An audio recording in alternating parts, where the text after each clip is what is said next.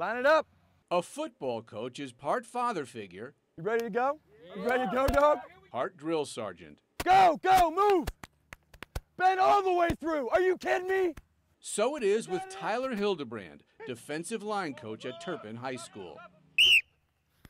Move! Move fast! Like fast, any all the way coach, the through. 26-year-old Hildebrand can be a little rough around the edges. Rick, you gotta pay attention, kid. But this particular rough guy To the sideline. Move, move, move! can also be as smooth as the tip of a brush.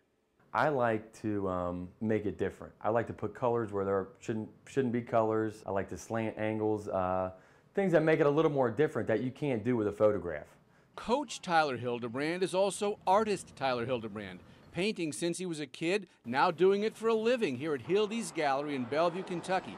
And now, this artistic coach, or coaching artist if you will, is living a dream, because Tyler Hildebrand is now the artist for the most storied program in college football history, the Fighting Irish. I do envision Notre Dame when I'm doing this. Yeah, and I think about when I was on the field and looking around and kind of the feel that I get. So I definitely keep that in mind. Tyler's 9-foot-long mural hangs in the Notre Dame Athletics building, a reminder of the Irish in Fighting Irish. There's 7 Irish immigrants and then 1 Notre Dame football player standing in the middle with number 11 on his chest for the number of national championships they won. Tyler's art is also the cover of this year's media guide, Leather Helmets from the Past, the Stadium Tunnel of Today. We're bringing back the old fight in the Fighting Irish. But how did the man in Hildy's Gallery become the artist for the storied tradition of Touchdown Jesus and the Golden Dome, particularly someone who did not exactly live or die with the gold and blue? The most I knew about Notre Dame was Rudy, the movie Rudy. Enter Brian Kelly. I think one of the areas that I was a bit surprised that we lacked as a team was an understanding of who we were and who we want to be. And enter Tyler Hildebrand. The Tyler Hildebrand-Brian Kelly connection began last season when Kelly was the head coach here at the University of Cincinnati.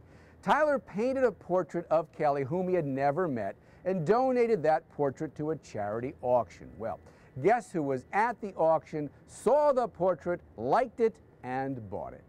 Bought other UC paintings and remembered Tyler Hildebrand when he moved to Notre Dame. Come on up, he said, and help me wake up the echoes. I did several different idea sketches. He kind of had an idea of what he wanted. He definitely wanted to convey the tough roots of Notre Dame. Let's get back to understanding the great tradition, who we are, how we play the game. The roots, Rockne, the 4 Horsemen, the players, and the fans who turned a small Catholic college in Indiana into America's college football team. We kind of decided that the best way to do that would be through old, tough, blue-collar Irish immigrants. But without any old-time railroaders or pipe fitters near his studio to model, Tyler became each of the characters, painting, in effect, himself. I started posing for the pictures. My fiance got sick of taking pictures of me in all these weird poses with sledgehammers. But it worked, and so did the poses for the media guide cover, the defensive line coach becoming a leather-hatted ball carrier from the days of the Gipper.